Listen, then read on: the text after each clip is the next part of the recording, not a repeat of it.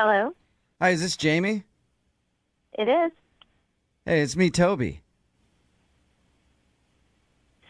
I'm sorry, who? Toby, you probably don't remember me. I went to high school with you.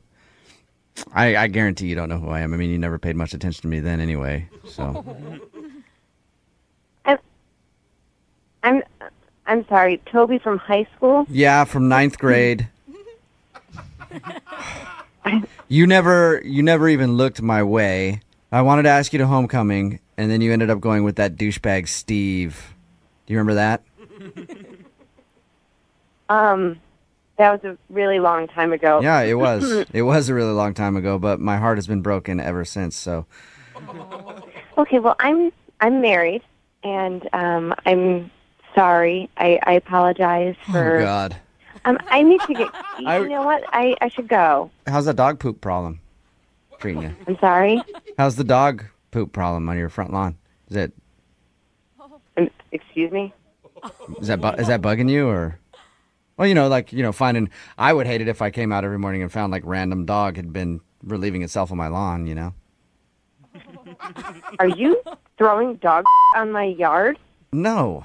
How do you know what's going on at my house? Well, because I've been bringing my dog Piper by your house every Tuesday for the last 2 months. Why do you know where I live? You wouldn't go to homecoming, so I bring my dog by your house once a week to drop a doozy on your lawn. God.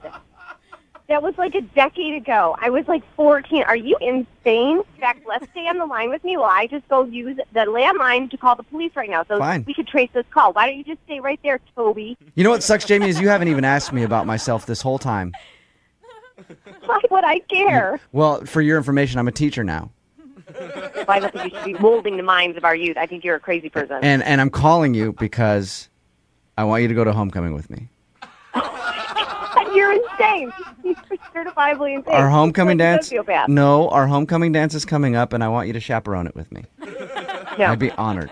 You are a creep, okay, asshole? Just no. My Leave me alone. psychologist said that going to homecoming with you would be the best way to make amends with the situation so that I can move on with my life.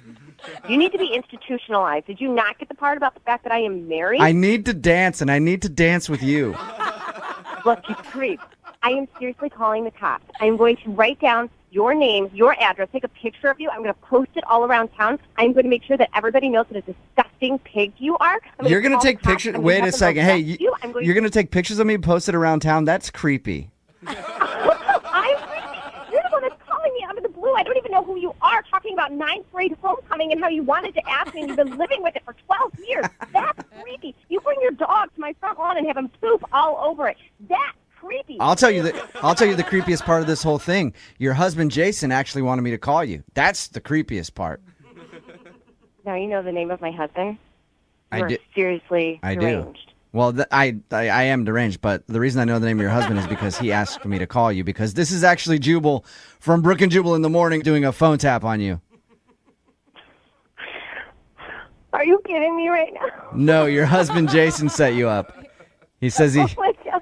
he hears you complain about the dog poop in your lawn nonstop, so we got some information about who you went to homecoming with and thought we'd blame that guy. I am so embarrassed right now. You don't understand. I'm like shaking. I'm so mad. I still would like to go to homecoming with you, though, if you're available.